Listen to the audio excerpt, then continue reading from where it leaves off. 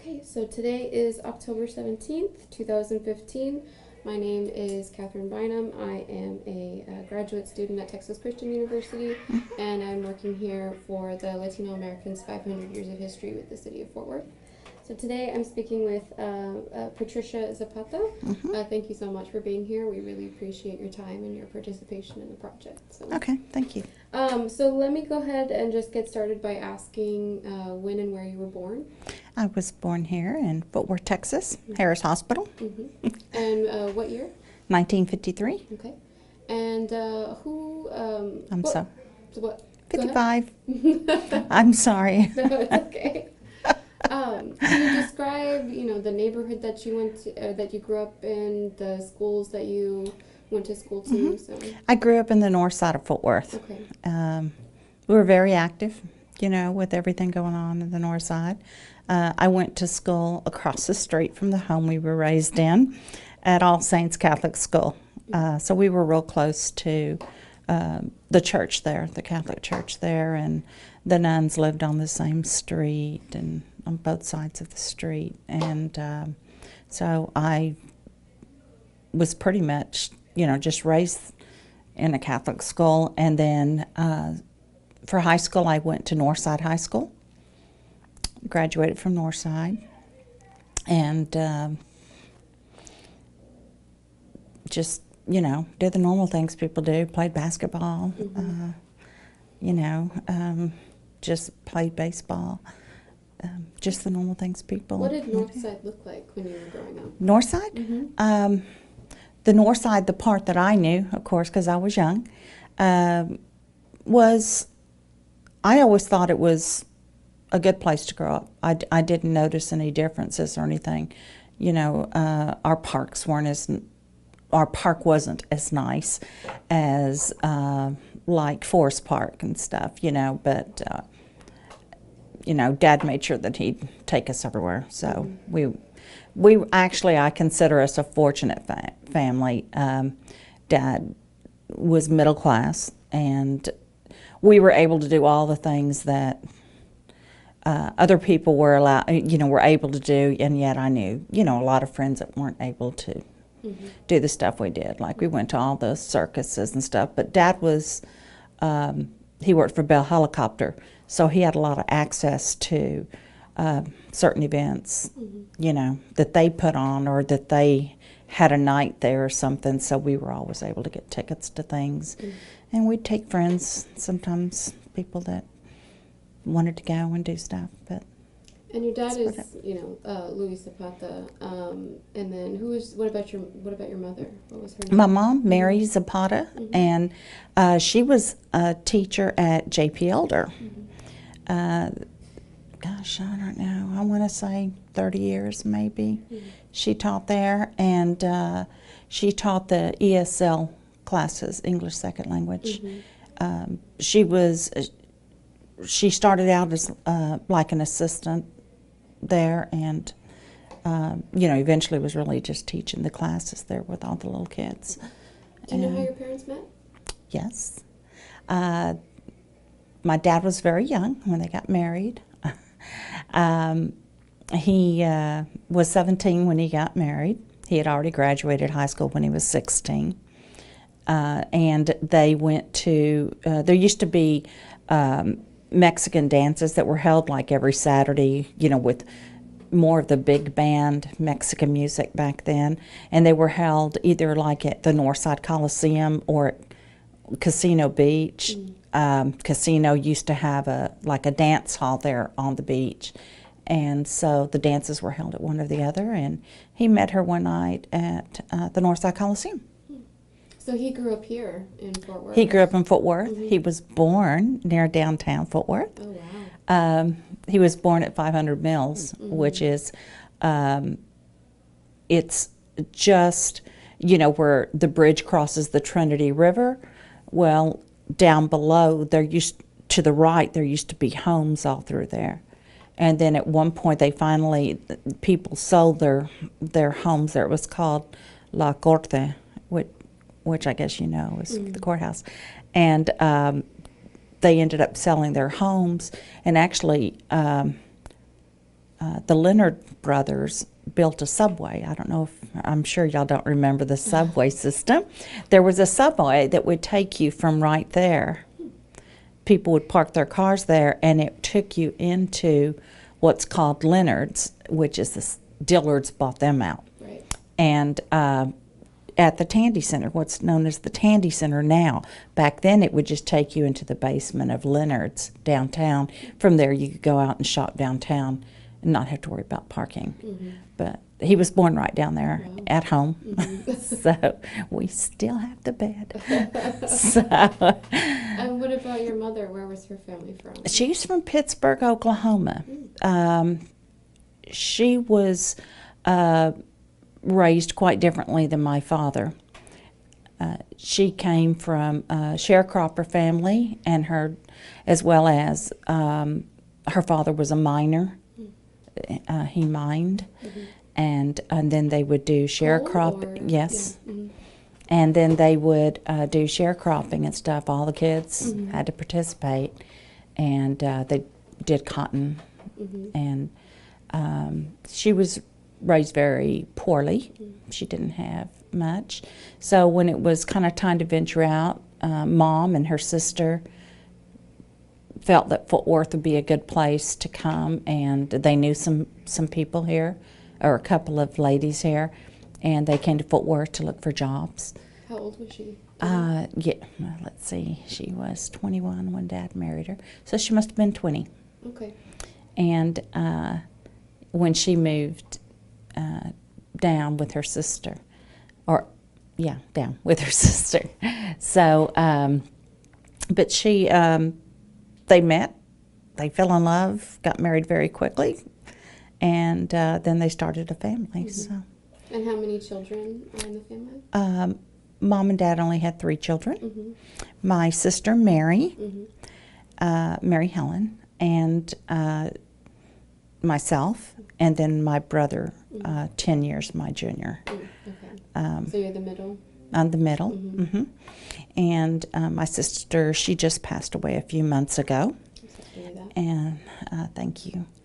And like I said, my brother, well, the favorite. Of course, at this point, Dad had, one girl, then another girl.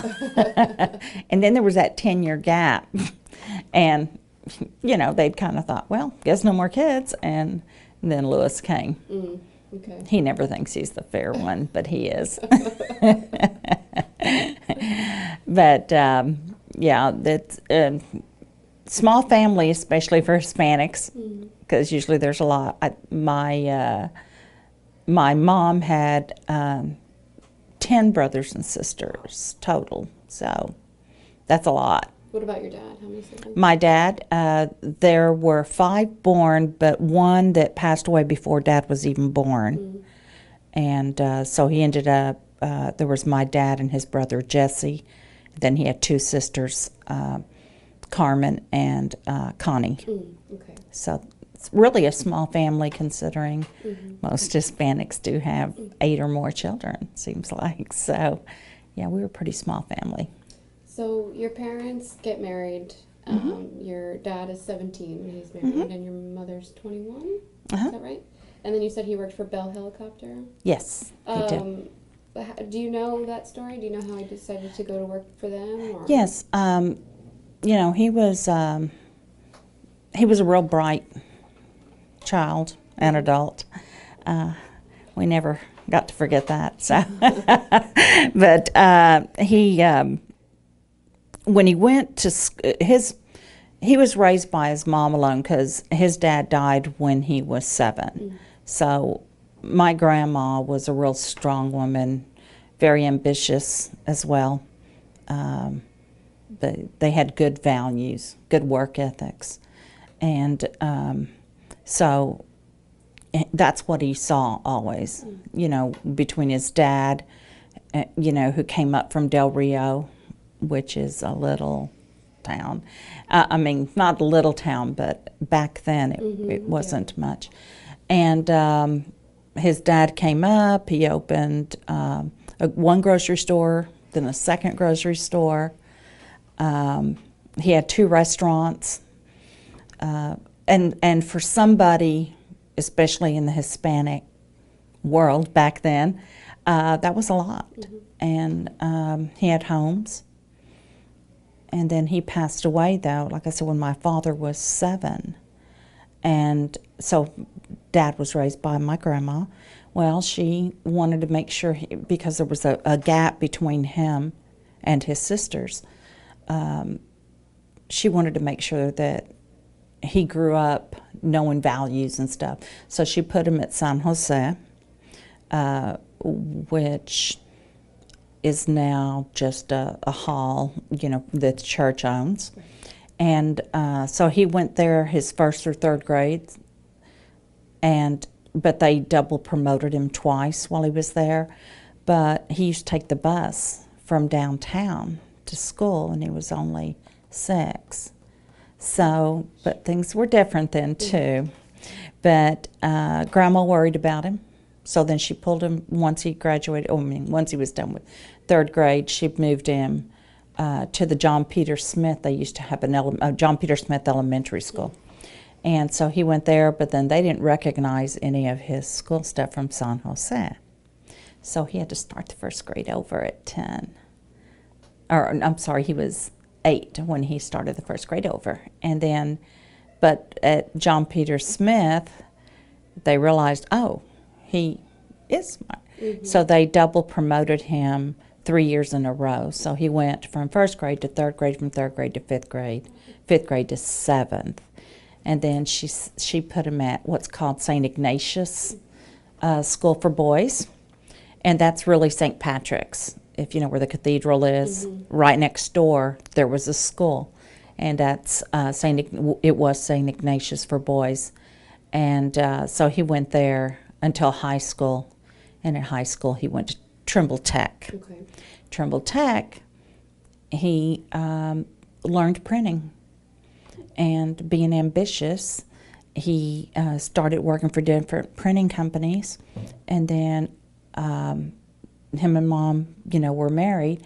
And he built a big workshop in the back of our home and started subcontracting out to General Dynamics, Bell Helicopter. And so he did that on the side, did all of that type of work. Bell Helicopter just liked his work ethics and everything, so they hired him on permanently. And then just quickly he moved up the ladder there. He went to school at what was Arlington State back then, which is University of Texas in Arlington now. Yeah. He went to school there, night school, and then he went to TCU for 2 years. And at Bell Helicopter, he quickly got moved up to what's called logistics administrator. And he was in charge of all of the requisitions and stuff that came. Back then you had the Vietnam War going on. And so, of course, helicopters down all the time and stuff. So he was in charge of all the military acquisitions and stuff, and that had to get out their parts that they needed to repair the stuff so that they continue on. And he had a real important role at Bell, and he never took any of his work lightly. But that's how he ended up getting to Bell. Which was really one of the better paying jobs in town. That and General Dynamics were the 2 top paying jobs in town. So, but we remained in the same house there up until this year. We've owned it. We were there forever. Right. How long did he work at Bell? He worked there 30 years, and then he did a retirement. He did a leave of absence, though, for a little while when he was on city council.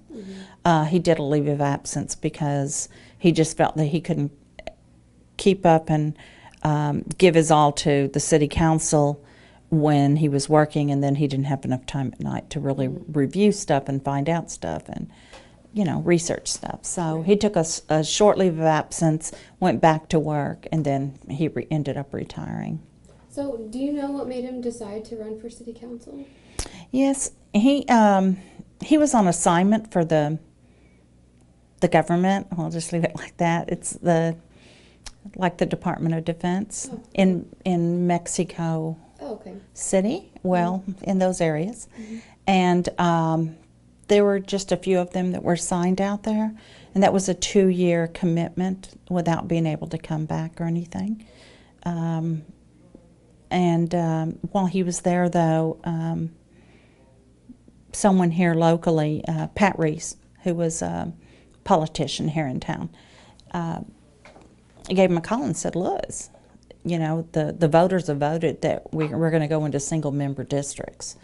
You guys probably don't remember the way it was before, but it was at large. And at large, no Hispanic was going to be able to win there."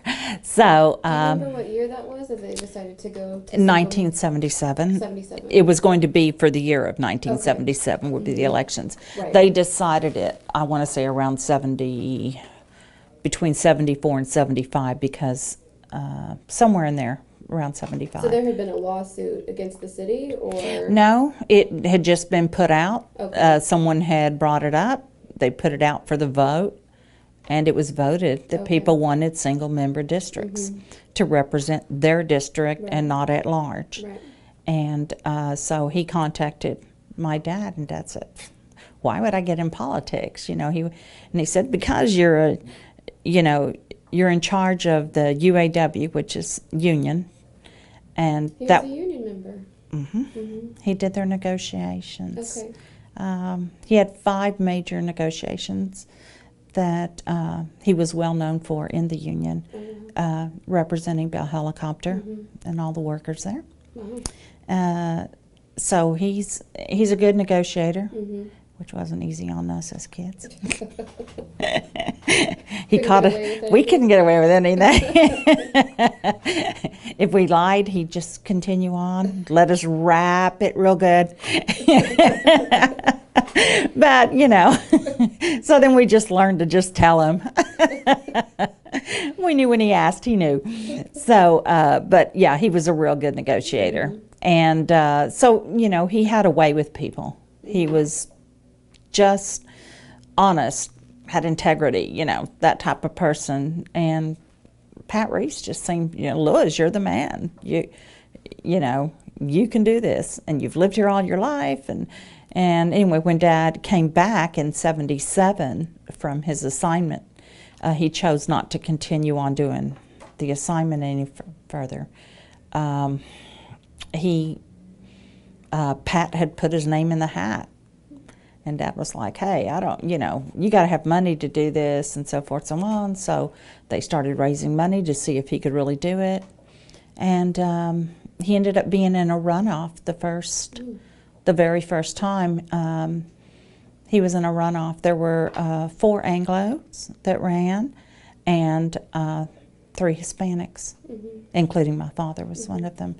And it was a runoff between him and a man named Wade Banowski. Okay. And so that was going to be a tough one still, because District 2 back then went up to Oakhurst. I'm not sure if you take Northside Drive straight up into Riverside. Okay. Oakhurst are all those homes right up in there. Right. Okay. Back then, there were no Hispanics lived there. Not one. It was an all-white neighborhood, and nothing against that. Married to Anglo. So, but it was an all-white neighborhood. It just, the way it was. So Dad ended up having the runoff with Wade, and it took a lot of effort. He had, most people on their campaigns have paid workers that do everything. He had one person that he paid, and that was his marketing person, because you have to have somebody that's at the head saying, "This is what we need to do, this is where our numbers are." And he had one person that did that. They came up with a good marketing strategy because a lot of people didn't know Louis. So they decided to put just the name Zapata on all the city buses. And some of them said Viva Zapata, and some of them just said Zapata. And of course, you see something enough, you go, what is that? And so he got that name recognition with that, which was a very smart marketing done. But he relied on volunteers, and he had a lot of volunteers, not as many as he did in upcoming elections after that, but he had a lot of volunteers. We all worked the streets, handing out pamphlets and knocking on doors, answering questions they might have about him. Well, me and my sister, my friends, just people, volunteers there. Jim Lane was one of them. He was very involved with our campaign.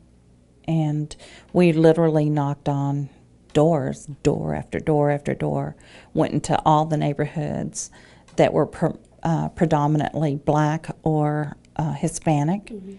Dad went and spoke with different churches in the Hispanic community and in the black community to get their support.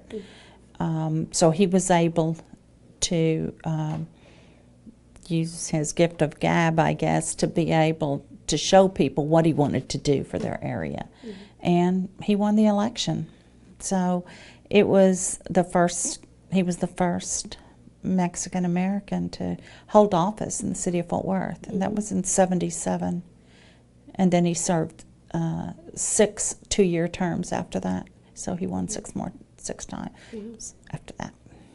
So he was the longest running as well as the first. But like I said, it helped us that he worked at Bell Helicopter because, we had a lot of, Dad was always into electronic devices. We were lucky because that means we had like the first TV around the block, and then the first color TV, and then, the stereo system, and then tape players, which you probably don't know. But anything new coming out, Dad was right on top of it because he just he liked every new technology. And so we were fortunate because we were like, wow, this is cool, and kids would come over to our house to see our new stuff. But he was a good dad, a good person in general. What sorts of issues did he try to tackle when he was on the city council?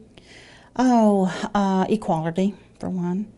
How do you Equality in that everybody is as important as someone else. Whether you be black, white, Hispanic, Greek, he knew all people as equals. He never knew anyone as anything different. He remembers the years when, apparently, when he was growing up, where people would look at him like, "Oh, well, you're a Mexican," and things were different. See, I never knew that part of being a Hispanic. Did he tell you stories about being discriminated against? Oh yeah. Can you tell me one? Oh yeah. Oh, when they would go into and they weren't like restaurants, they'd be more like places downtown that you'd go and places where you could be seated and stuff. And a lot of times they wouldn't allow them in. It was similar to the black population, maybe not as discriminated against as the words being on the wall. Right. I mean, because I remember downtown, and I didn't understand it because I was raised thinking everybody was equal. And I remember downtown with my mom one time, and Stripling's department store was downtown, Leonard's, Monig's, and going into the stores, and you'd have a colored water fountain and a white water fountain, and colored restrooms, white restrooms.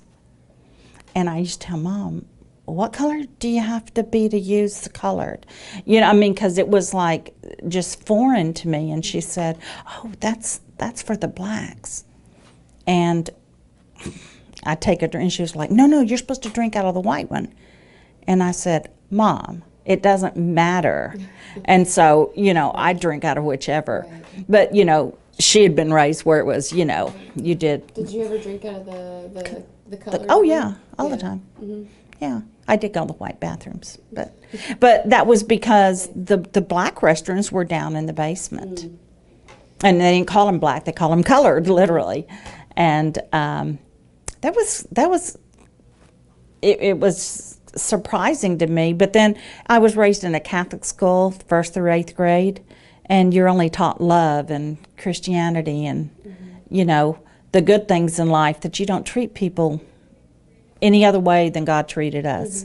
So, what was the makeup of the school? Was there diversity in the school? Yes, there was diversity. Probably, though, I would say 70% Hispanic and about 5% black. Yeah, and then, you know, the rest would be Anglo then. Yeah, I mean, so we had a mixture of people, a mixture of incomes probably. You know, our family would have been considered more of the higher end of the income, even though we were really, you know, very middle class. And but you had a lot of people that put all their monies away because they wanted their kids to have that good education. And we even at the school had people that were in from fostering that would go to had been taken away from their parents and were orphaned and lived at orphanages. But of course the church, I'm sure, I don't know, but I'm assuming they must have helped them because they got to come to school as well there. So we had a big mixture there. It was surprising that when I went to Northside High School, I realized then how sheltered I'd been. Oh, really? Yes, it was, what? I mean, at All Saints, we never left our room. Teachers came to us. When I got to Northside, it was like, whoa. So it was different. It was quite different. So, people cussed, people smoked. I mean, and I was like, what are they doing? You know, because I hadn't been raised around that. I mean, so it was a shocker that people were that way. Oh, definitely. Yeah. So when you talk about your dad wanting equality, do you feel like it was based on those experiences whenever he was younger, that he was discriminated against and not allowed to eat in certain restaurants? And I believe so, and I think it was his upbringing. Like I said, he spent time in St. Ignatius School. You know, he was an altar boy to one of the high bishops in town now, but as a little kid, I remember going to church at St. Patrick's one day with him, and that man couldn't rave about him enough. And I said, how hard is it to be an altar boy? He goes, well, an altar boy that you can count on to be here when they say, and da-da-da. So it was like and I was like, oh, okay, because I thought, how hard could that be? But I think that, yeah, he just felt so strongly about people. When he negotiated contracts, he was chairman of Human Relations Commission. He had been appointed by the city to be, well, first to just be in the Human Relations Commission. He moved his way up to chairman of it. But he set aside rules and put it into place, affirmative action. Back then, there wasn't affirmative action. Are you talking when he was working with Bell Helicopter and with the union, or? Oh, this is, it was volunteer stuff at the city, at the actual city. Right. He did work at Bell Helicopter, though. Yeah. No, that was all union stuff. That was, he put into play a lot of, for the workers and stuff. He was a good negotiator. He probably won debate things when he was in school or something. But, No, but as far as Human Relations Mm-hmm. Okay. Commission, they put into place, he was introduced the affirmative action program, which, you know, a lot of people hated it. Some people loved it, Right. you know, because, and I can see both sides myself, you know, because I either earn it or I don't, you know, and but those were things that helped because some people were overlooked because of their color. And so affirmative action came in the, I would say in the late 70s, to say, okay, if we have two people equal, then let's go ahead and hire the minority if they're equal. And then they would hire a minority, and then the next time maybe go ahead and hire the non-minority. Right. But that way you'd start equaling it out instead of everybody being white at City Hall. Right. So that's kind of how all that had gotten started with the city. Dad was. Do you know how he got started with the Human Relations Commission? Someone appointed him. He had to Okay. be appointed by probably the city council or the the mayor. Someone like that probably is who This was appoints before him. he ran for city council. So he had been active in Fort Worth political affairs for a while. Yeah, and human relations and stuff. Yes, yes. That's where, as a matter of fact, that's where Pat Reese knew him from. Okay. Was his work with them. Okay. So. What other types of issues did he try to think of? I mean, you said he was from District 2, which is, from what I understand, predominantly Hispanic? Nowadays, no. But back then, he had the largest district there was in the city of Fort Worth. It was probably 3 times the size of anybody else's district. Wow. Okay. But that's because a lot of people don't realize how much Fort Worth entails.